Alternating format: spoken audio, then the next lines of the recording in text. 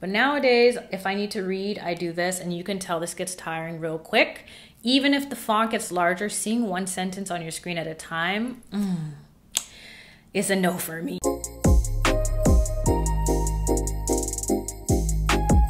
It's A back on your screen with another one. Hope you're all well. In this one, I'll be answering 14 of your FAQs. It's Vlogmas Day 14. You know I'm trying to match the numbers with the days.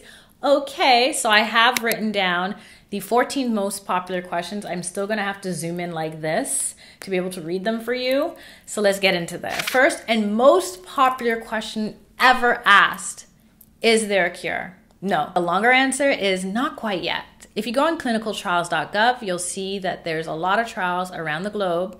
Some seem promising, some not so much, but check it out and see. The second most popular question I get asked either on the gram or in real life is, what can you see? If you want to see visually, you can click the video over here, but to describe it quickly right now, I use my peripherals. So imagine holding up something, your fingers, your pen, whatever, over here. You're still looking straight, but you can tell that there's something in your peripheral. That's how I see everything, whether it's in front of me, beside me. It's just not quite clear. Fine print, I can't see that at all. I always have to zoom in with my iPhone or use a large screen. Everything needs to be blown up in order for me to see. Popular question number 3 is it genetic?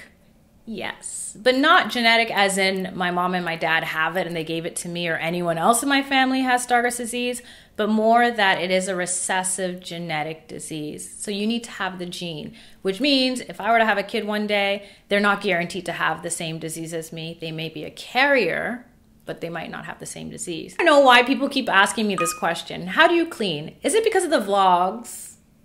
A lot of people comment like, your house is so clean, or is your house only clean because you're vlogging? I'm kind of a clean freak, but I could be cleaner. When you come from a Caribbean household, just know that my parents used to cuss me off about my hair on the floor. So I'm a little anal about weird things. The easiest way to describe how I clean, even though I can't see well, is I wipe, and wipe again. Anything gets wiped 92 times. Sometimes I'll feel for it too. If I'm cleaning dishes, I'll double check, because there have been times, you know, I offer a water glass to a friend and like, yeah, I'm the only one here, so it's my lip gloss. Here's another glass, let me wash that one. Similar but different is, how do you cook? Everything's well done. When I go out, I can treat myself to medium rare, but I ain't doing that up in here. Everything is well done. I make sure that things are cooked based on time, scent, sound. All those other senses will let you know if things are cooked thoroughly, properly, and if it's just right. Recently, so many people have been asking me this question. How do you see where you're going? I blindly go where no one's ever gone. You know, there's always going to be the really bad blind joke in these videos. I use my peripherals. The same way I described how can I see or what do I see is the same way I navigate. Luckily, I have enough peripheral and enough central that I can navigate without a dog or a cane, and that's why you don't see me with either. I'm taking this next question as a compliment. I don't think you guys would ask if I did a bad job. How do you do your makeup?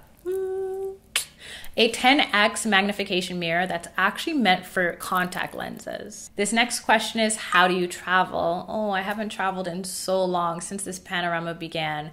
So who knows what it's gonna be like this time around. But the last time I went 2 years ago, I let the airlines know, and they'll actually put me on one of those caddies. And even though I can't see people's faces, because I can't see that far, I can sense them looking at me like, why is this chicken taking the handicap caddy? They don't know though. I take that to the gate, or I'll ask them like, what is it beside, so I can kind of, based on color, see the landmarks that are near the number and zoom in with my phone.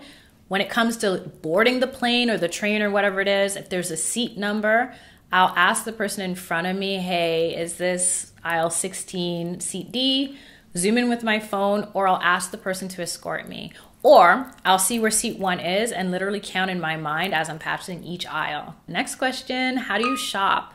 Most times I shop online. It's so much easier to zoom in to get the right size, the right color, because I be buying the wrong thing all the time in living color. So I prefer to shop online when I'm buying accessories, clothes, hair products, whatever it is. But when it comes to food, obviously I'll go in store and I'll either zoom in to see the price or really feel up the fruits, and people think I'm insane, but that's how I know if something's fresh. Next question has to be because of the weekly vlogs. How do you order food when you go out? I don't go out that much, but But when I do, if you've seen the vlogs, you know, I indulge. Since the panorama, a lot of restaurants have been doing the whole QR code menu thing, which is really good because I can zoom in on my screen. Or alternatively, I don't know how to pronounce that word. Otherwise, I'll take a screenshot or zoom in with the app to see the menu. Sometimes I even zoom in when it's time to pay because I've either over tipped or under tipped, and I'm not trying to do that anymore. Next popular question is, how do you work? It all depends on where you work. Is the place accommodating or not? That's gonna really determine everything. If I'm working in a place that's not as accommodating as they should be or legally are binded to be, then a lot of it falls on me. You're your best advocates. You have to know what you need before you ask of it from other people. Other way around, if a place is very open and accommodating, it's more collaborative. You get to have conversations and figure out what works best for you and if there's funding for you and that type of thing. So it really, really depends. I've done jobs that are very tactile, jobs that are very screen heavy.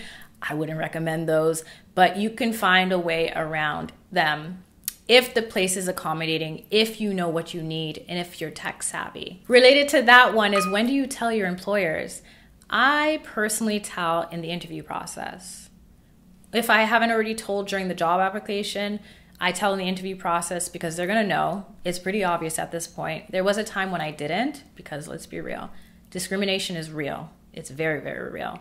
But nowadays, it's a disservice to myself to not share. They're gonna need to help me or know what I need in order to get the job done anyways. But it's always up to you what you're comfortable sharing with and what level of acuity you have. Everyone always asks me this question: when do you tell the guys you're dating? It depends. Sometimes I never tell them because they're not potential. There's no point.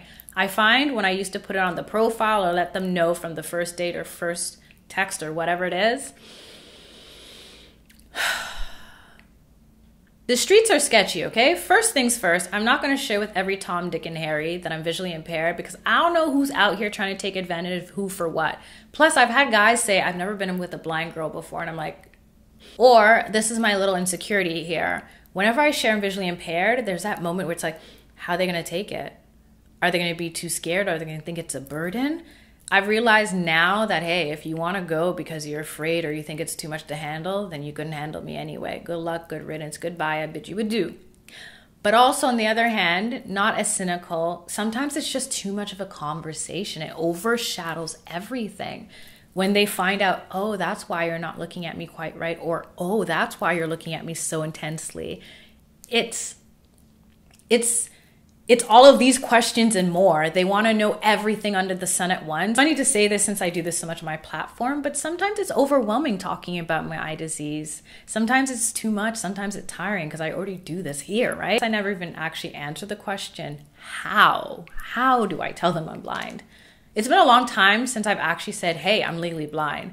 Because usually Instagram be referring them and then they find my main page and then they know, oh, you're blind, yeah. But other than that, I would say most times I just casually say it like, hey, yeah, you probably noticed that I don't see you quite right, or I'm not making perfect eye contact, or if I'm zooming in on something, yeah, I'm blind. What? And you say it so casually that either they're surprised or they're like, oh, I'm blind too. And it's like, no, I'm actually blind. I'm actually legally blind. How do you read? I zoom into everything. I haven't read a book in a few months because it just gets so tiring seeing one sentence on the screen at a time. But there are ways. I find that the e-readers aren't big enough for me. Even though this phone screen is smaller, they don't zoom in as much. It's weird. And then I don't really read that much other than that. Most times I'll just auditorily take in things like podcasts. The last, and in my opinion, most important question is, how do you manage mentally? Oh, I have so many videos on this, but to run through it quick: meditation, prayer, mindfulness, patience, giving myself the space to have a bad day from time to time, journaling, self-awareness, platforms like YouTube and my Patreon pod, and a really good support network. Having good family and friends who are going to grow with you and go with you as your vision deteriorates, essential. So those are all your FAQs. If you got more from me, you know where to leave it down below. Thank you for making it to the end of this video. If you enjoyed, don't forget to tap the like, subscribe, and share to stay a bit. And until next time, love and later. Oh wait, I forgot the whole stay safe, stay sane, stay blessed. Love and later.